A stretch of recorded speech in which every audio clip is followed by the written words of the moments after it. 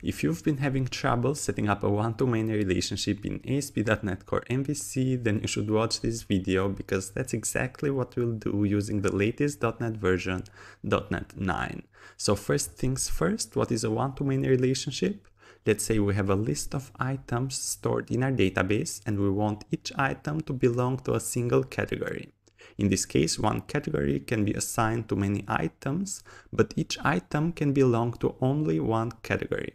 This requires a one-to-many relationship between the category and the items. In this video, we'll learn exactly how to set this up, but don't worry, it's not that complicated.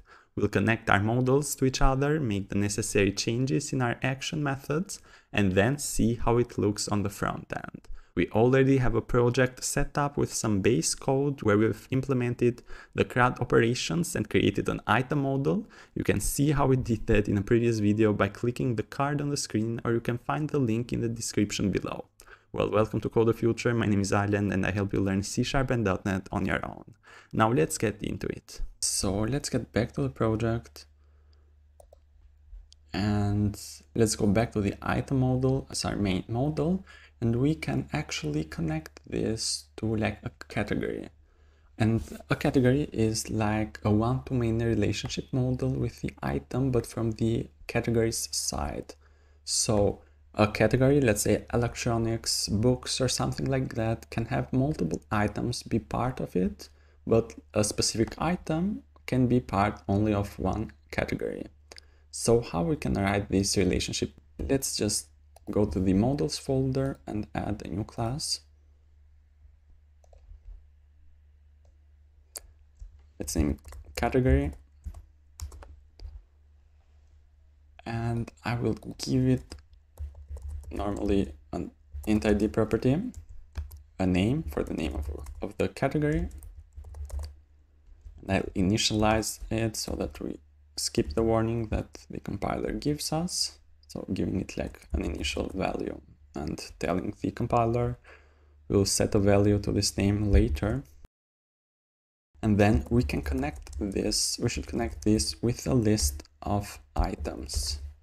I'll name it items. And I will make this property to be nullable with the question mark so that when we firstly create a new category, for example, we do not need to connect it with an item right away. We can add this later on.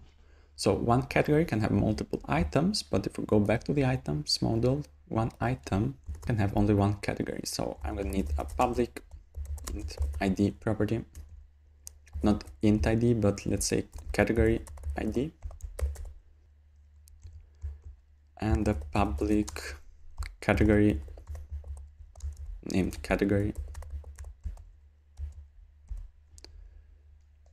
Let's specify the foreign key here so that our category will be connected, our item will be connected with the category model by using the category ID property as a foreign key. And I'm gonna make both of these properties as nullable so that if we have created a new item, we do not need to specify the category right away.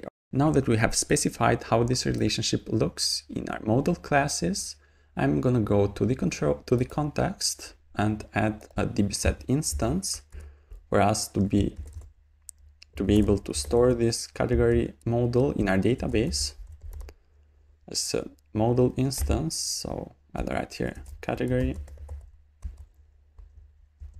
name it categories in plural as a practice. And I'm going to create manually 2 categories in our database. So I'll use this model builder class as well, that entity that category that has data method.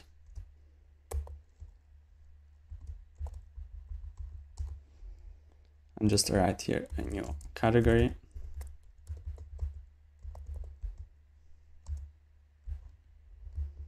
Let's say an ID of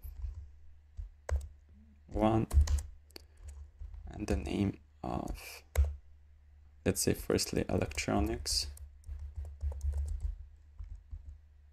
And I'm just not gonna connect this with an item right now. We're gonna set it up in our action method so that we can do it, let's say, interactively in our application. And like a new category as well would be okay. I'll give it the ID of 2 and I'll name it, let's say, something else like books. Just as a reminder, if you want to get the fundamentals right while learning C#, you should check out my ebook, which is on sale now. It will help you with whatever you're building in .NET and save you hours of research by providing all of the C# insights you need in one place. This book will be a valuable resource for everything C# related, and you can find the link in the description if you want to check it out. Now back to the video. Now I'm just gonna add the migration firstly to the database, and then we'll handle our action methods. So just add migration one-to-many. Let's name this migration.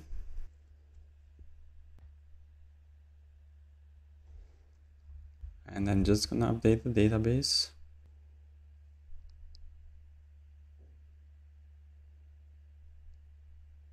Okay, the first thing I'm gonna do is go to the items controller. Let's start with the index action method. We're gonna need to include the categories when we search for the items in our context. So I'm just gonna place this a bit below in one line so that we can see everything better. So I'm just gonna write this .include method again. Give it a variable like C, and just include the category when we search for the items in our database so that this is included as well. But now that we haven't connected actually any of our items with any categories, so we're going to need to set it up in our create page so that you know when you create like an object, you will have an option. Let's say when you create the item, you'll have the option to select one of the default categories. For this reason, we are going to need to display all of the categories that we have in our database in the create page. How we can do this? We're going to use the view data dictionary that we can use in ASP.NET Core. I'll name it here. We'll give it a name here of like categories.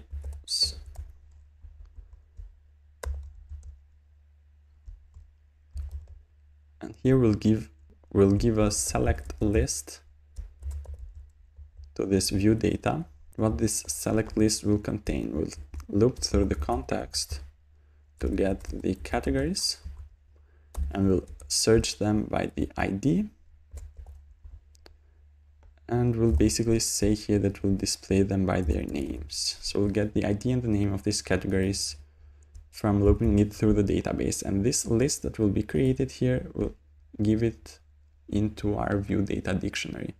We're going to need to write this using directive on top of our page.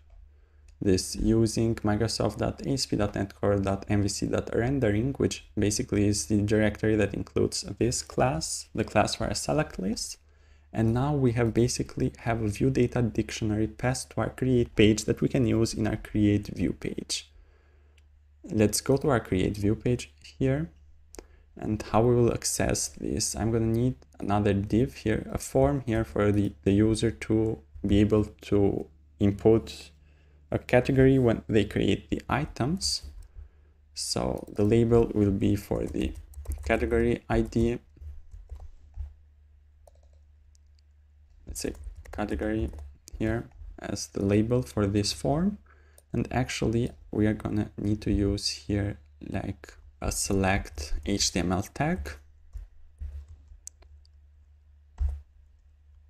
Here we need to specify this tag helper ASP4 to connect this to the category ID property. And in the ASP item,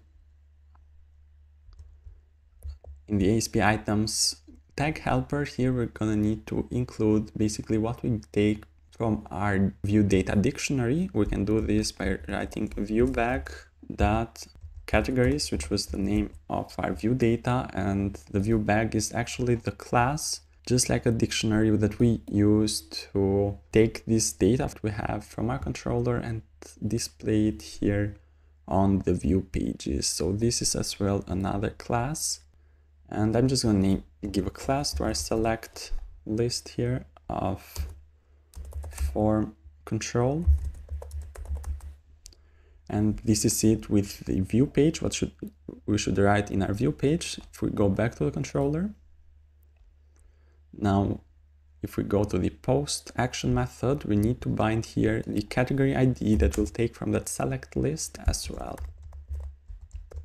And we could leave it as it is now, but we can do the same thing and modify the edit page as well, so that for the items where we haven't specified the category, we can edit them later. So I'm going to need this view data dictionary here to input in the edit method, in the edit action method.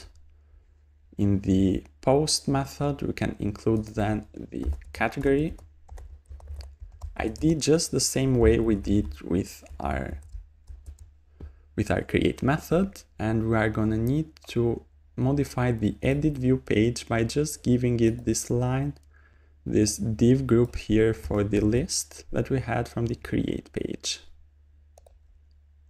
Let's input it in the edit view page. Just the same thing. So we're inputting like a form for us to modify the category as well.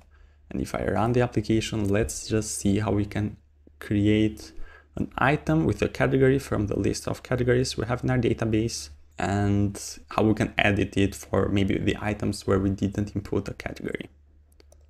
So if I just refresh here, let's go to the create page. Okay, so we have probably made like a typing mistake somewhere. This select text, I forgot an E. Select here as well. And let's just update it in the edit page as well. Okay, let me run the application one more time.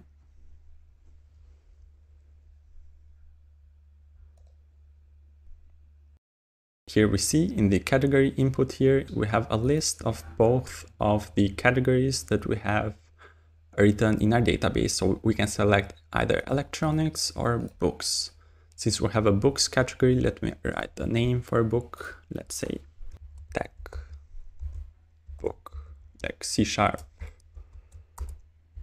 book. Let me give a price to it, like $20. The category is books. Let me submit it. We should be redirected to the index page. A C# book was created here.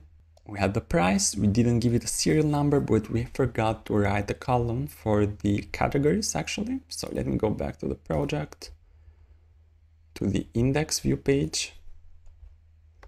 Okay, just another column header here for the category, and down below as well to get the value of the category for each item. So item dot category dot name. We can input the question mark here. If it's null, we'll display it. We'll display nothing. Let me run the application one last time. At least I hope one last time. Okay, so we see here in the category column here, we see that for the item that we created, we see the books, the category. Now, since we changed the edit action method and the edit view page, we can basically edit these two other items to have a category as well. So if I go back to the first item and click on edit, we can input a category to the first item, click submit, and the keyboard now has an electronics category. Let's go to the microphone item. I'll leave it as electronics as well. Click on submit. So we changed the category for these two items as well. So the electronics category is connected to two items in this case. If this video was helpful, you have to watch the next video that appears on the screen to learn how the many-to-many relationship works. Don't forget to hit the like and subscribe buttons for more content like this, and I'll see you soon.